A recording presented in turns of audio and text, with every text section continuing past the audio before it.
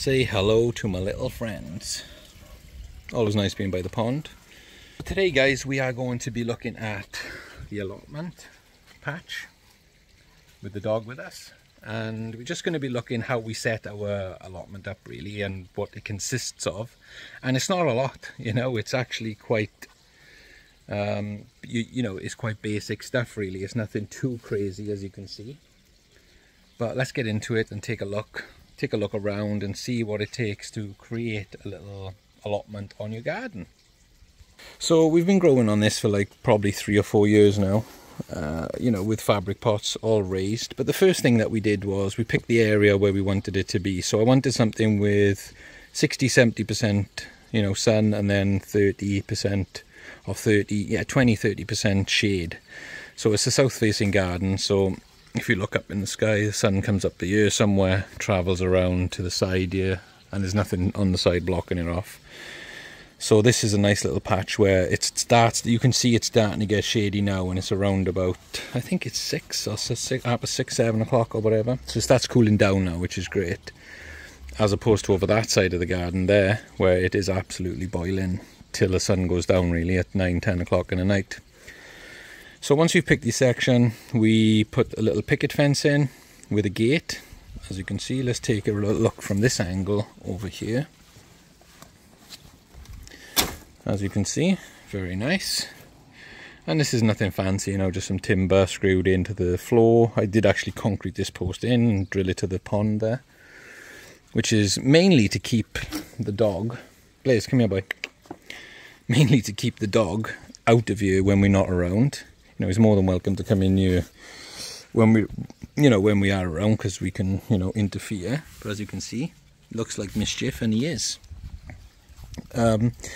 So once you've sectioned your section off here, the second thing that we did then was we just got a load of raised pots. So we picked out these fabric pots. We've also got some, let me show you the pots a little bit more detail.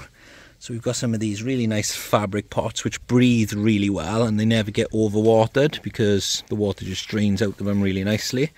So I've got some slightly smaller ones. We've also got this plastic potato sack, they called. We've also got some plastic containers, you know, proper, you know, more plasticky than anything else. And we do use just your normal pots as well, just for smaller stuff really. And mainly all we grow is veg. We have a few trees here for a bit of fun. I have 1 or 2 bonsais around, some herbs and things like that. So veg, fruit, and a few trees that we just like, you know, nothing too exotic or crazy, just things we enjoy really. And the plan, or the idea is every year we get 2 lots of potatoes, every year we get 2 lots of onions, and the fruit trees then just do their own thing, and we get fruit as and when they are willing to give them to us really. So first step was the picket fence. Second step, well, first step was the location, second step picket fence. Then we had the fabric bags. Now coming on to the fourth step, which was the greenhouse. So we introduced the greenhouse, you know, just your polytunnel type greenhouse, into this area straight away pretty much, because we want to do, you know, do seedlings and have a little bit of protection for certain things here and there. And this one, I'll be honest, is £30 off eBay at the time. I don't know what they are now, but this thing, honestly, let me show you the temperature. You know, it was 28 degrees now, 43, and the lowest has been is 9. So as you can see, it gets the temperatures that you need. Honest, you know, I'm like 6'5", and as you can see, not really, I'm only messing. I'm actually like 5'10", so, or 5'11", depends how, you know. And you can see I got plenty of space in here for me, so that's pretty cool. And this is, I've actually had this in 30 or 40 mile an hour winds last winter, and this has been up for, I think this is, it's got to be 3 or 4 years old now surely. But I actually attached it to the fence, so even though it's up against the fence like that, it still gets enough sun. As you can see, you're still getting sun in here. The temperature is really warm. I've got the door open today just to get a bit of air in there, because we have some tomatoes in here, onions, a border collie dog just doing his own thing, some cucumbers, chilies, that kind of stuff. And it's a great little space really, if I'm honest, really good. And the dog seems to like it, so that's pretty cool. Yeah, so, you know, those were the 3 or 4 main things for us, really.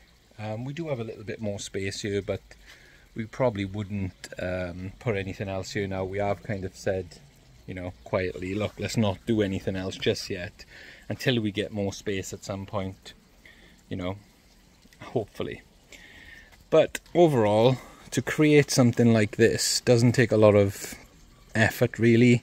Well, I guess it does. You know, you still got to, you know, section it off and treat it like an allotment. You got to tend to it every day. Like I'm even here some days in the morning before work or whatever. So you do have, you know, you do have to put the time in, shall we say, looking after this kind of thing. You know, but it's definitely worth it. And, you know, not a lot of space. This is perfect for you. You know, you need to create a little section of your own, get some raised beds, get some soil, you know, get yourself a little greenhouse if you can, and then you've got to pick the veg and the fruit that you want to grow. And you can see why the dog gets too excited in here and he starts rubbing on everything, and he smells like garlic at the end of the day. But yeah, you know, one of the biggest things that I love about this little garden is there's so much life in there. And, you know, we can even see we got strawberries growing over here. And you can see the strawberries looking pretty cool there. And then you got the fish over here. I just got some pots out at the minute, but, you know, the pond makes it really, really a great little space to be in. And I'll be honest, without this little space in the garden, it would be a boring garden.